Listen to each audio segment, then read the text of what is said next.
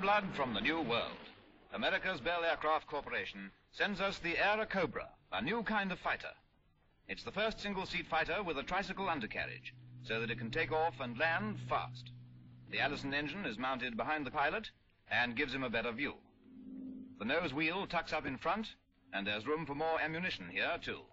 A powerful cannon fires through the air screw hub, 2 machine guns are in the nose, and 4 in the wings. That's the Airacobra, just Cobra to the Luftwaffe, and has it got something? Looks new, doesn't she?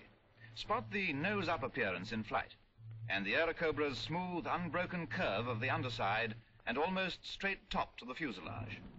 Pilot's cockpit well forward.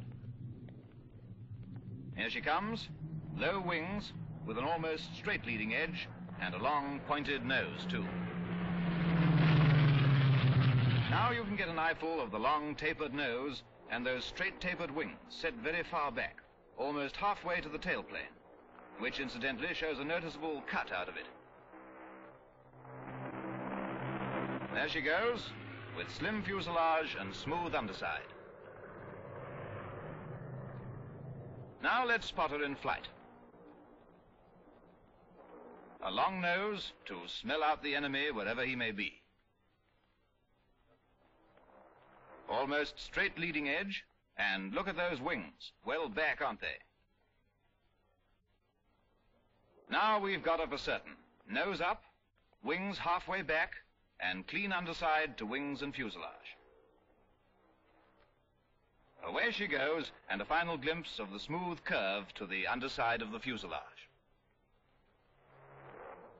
Let's look closer and see what we can find out. The straight line to the top of the fuselage, broken by the smooth curve of the cockpit.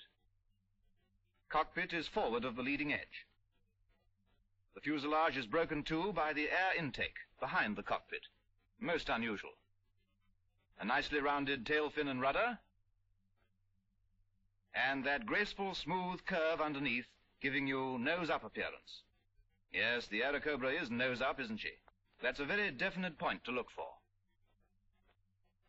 Here's a view which calls for quick identification. Now, what have we got? Oval nose, with cockpit showing above. Smooth underside to wings, because radiators are set in the leading edge. Wings have dihedral from roots, and tailplane set high. Dead on, but dead easy. That's the Airacobra, all right. Take a look at that long nose. What a schnozzle. Ah, cha-cha-cha-cha-cha. Is he mortified? Here you can see that wings placed well back, unusual for a fighter, and leading edge almost straight, make it an easy one to spot.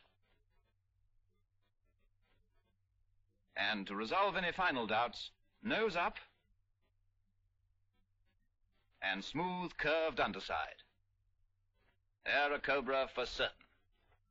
And before she disappears, slim fuselage with clean underside, and the length of that schnozzle can even be seen from here, a view the Hun won't often see.